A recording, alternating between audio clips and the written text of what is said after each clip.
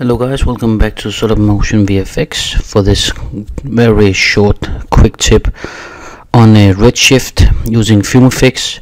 So just to make things clear, this is not a tutorial about actually rendering the smoke or fire inside of with FumeFX with RedShift render, because this is just to show that the demo version doesn't work with FumeFX according to the staff in working at Maxon. So basically they're saying that the demo build are based on the RedShift 2.6 branch, and the FumeFX integration is not currently supported by that build, so it has to be RedShift 3.017 and upwards, and that's only for the full paying customers. And I only got the demo version, and I only got it because basically people have asked me. I have done Arnold render and Octane render, and it should be the same with setting it up, and people are asking me how to do it, and I don't got render the RedShift render, but I just decided to get the demo version just to see what all the fuss is about. And then I got this disappointment that the demo version is only 2.6. But I will show you anyway up to the point where we can only get this cube shape, and from there. So if you have the full version of RedShift, then you should be able to continue from there. So basically here we are inside the Cinema 4D, and we have a FumeFX grid and a simple source, and I just simulated 35 frames, and you can see here, just as with Octane with VDB files, before you start your simming, rename your path, the end after the dot, to VDB, and then of course make sure you have the correct channels you want: smoke, temperature, and velocity if you want that.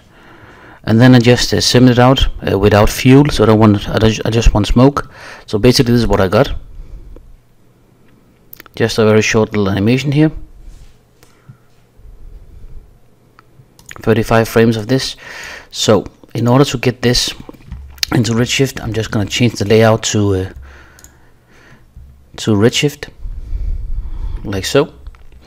And then what I'm gonna do is I'm gonna add in a RedShift, let's see, object and a volume, just like we did with Arnold and with the Octane. And then here the path, let's just give some more room to play with. In the path, go in and choose your VDB file. I have this RedShift his VDB2, and I just choose the first one, open it, and remember I have 35 frames, so I'll go into animation mode, simple, and start frame 0, end frame 35, like so. And right now we don't see anything here. Then we go back to volume, and we're gonna see preview. We want to set the preview to points, like so.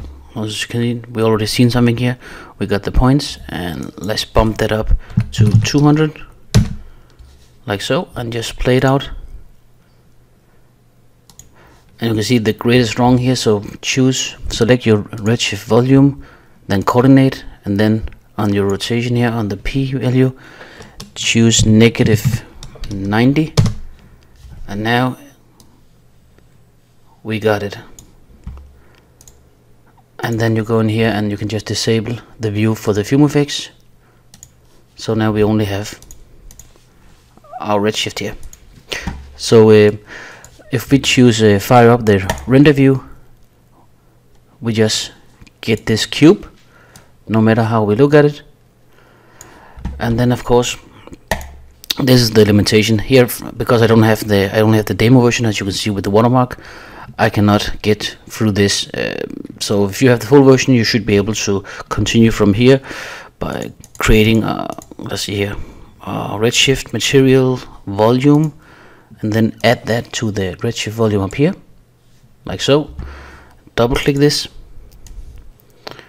and then from here you would choose your channel here, and you can do that by either just type it in or just click this drop down here, choose RedShift volume, and then in here you should have your smoke, all your channels you exported from FumeFX.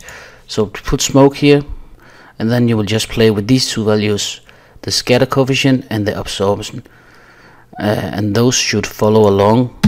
So when you do that, this one is like the lightness of the FumeFX. So the lower the value, the more transparency you'll get, and the higher the value, the darker you'll get. And with the scatterman, it's like the density up here get more dense.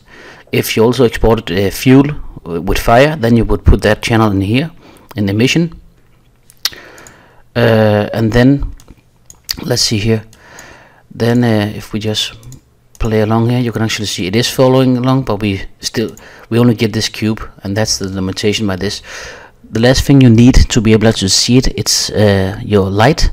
So just add in a dome light here, and then the most important thing with the light is going to the let's see, the volume tab, and then the contribution scale. You need to bump that way up like so. When you do this and the RedShift render is on, then exactly at this point you should be able to see your smoke inside your IPI window. So this is unfortunately where I can't get further than here, because I only have the demo version. But this is how you guys would set up the FumeFX with RedShift. So thank you for this little short tutorial, guys. I hope you learned something, but I will definitely just stick to Octane. Next time I will do a V-Ray to see the V-Ray volume, because people are asking about that as well.